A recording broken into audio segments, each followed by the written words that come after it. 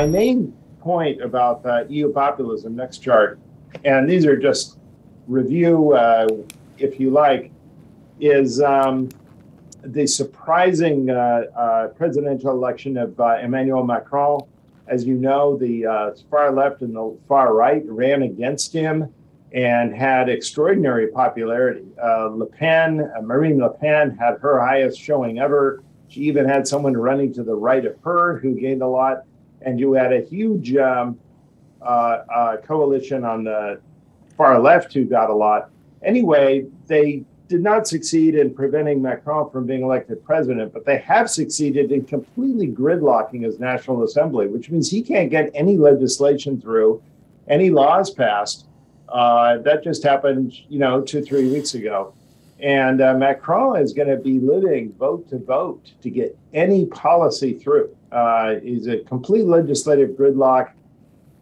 I would say as bad or worse because it's more ideological than what we face in the United States. This orange line here is the number of deaths and the number of births. You can see, Daryl, they're almost touching. China is almost about to start losing population, and you can see what a cliff they've fallen off. China, as you probably know, negligible net immigration. So they are completely reliant on natural increase to keep any forward growth. So probably, certainly by the mid-2020s, they will be negative, and that's easily 5 or 10 years earlier than anyone had predicted a couple of years ago. The rise of remote work, and we do not see that going away. And you can see next chart, we have Castle back to work barometer. I know a lot of people used to look at this a lot. We used to look at it, Daryl, during the pandemic.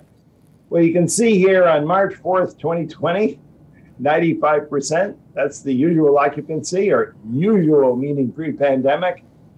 We are still at 44%, right? And these are in urban areas. Sort of these are you can see what the metro areas are here. San Francisco, San Jose, New York, and so on. And it's actually been declining slightly over the last few weeks. This is the week of June 29th. We didn't use 4th of July because it was just obviously a weird week. But you can see where we are there. This is the new normal. Increasingly, people are expressing a preference for suburban. They don't want to be hugely away from cities. But they don't want to be downtown as much. And you can see that's a significant decline.